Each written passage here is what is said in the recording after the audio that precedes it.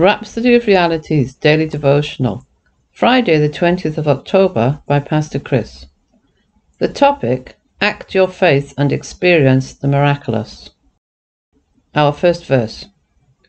So also faith, if it does not have works, deeds and actions of obedience to back it up, by itself is destitute of power, inoperative, dead. James 2:17. Let's consider the example of the man in Acts 3:1-16, who was lame from birth and begged for alms at the gate of the temple called Beautiful. The Lord Jesus himself had been in that very temple multiple times, yet the man's condition didn't change. But on a certain day, as Peter and John walked by, he begged them for money. Then the Bible says that Peter looked at him intently and said, "Look on us." Expecting to receive something, the man gave them his attention. Peter then declared, "Silver and gold have I none, but such as I have give I thee. In the name of Jesus Christ of Nazareth, rise up and walk." Peter then took the man by the right hand and lifted him up. Immediately the lame man's feet and ankle bones received strength. Imagine if the man had resisted as Peter was trying to yank him up. He probably wouldn't have received his miracle. The miraculous change in the man's life occurred because the call to action was answered.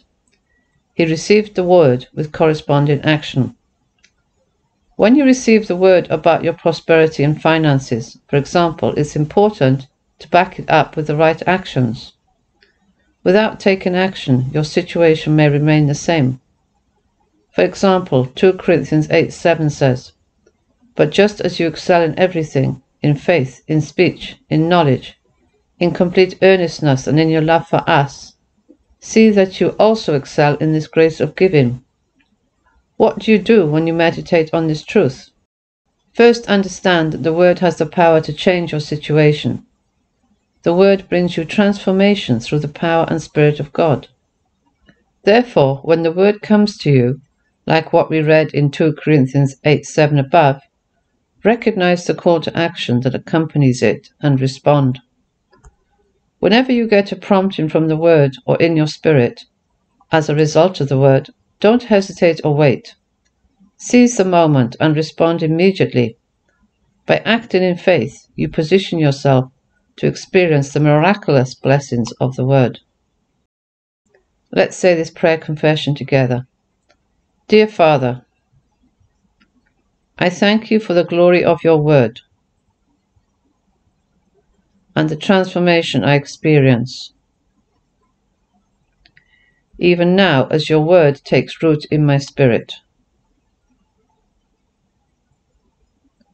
producing in me the fruits of righteousness. I respond and take action on your Word. Therefore, your glory is seen in my life, and I experience the fullness of your blessings and abundant provisions. In Jesus' name, Amen.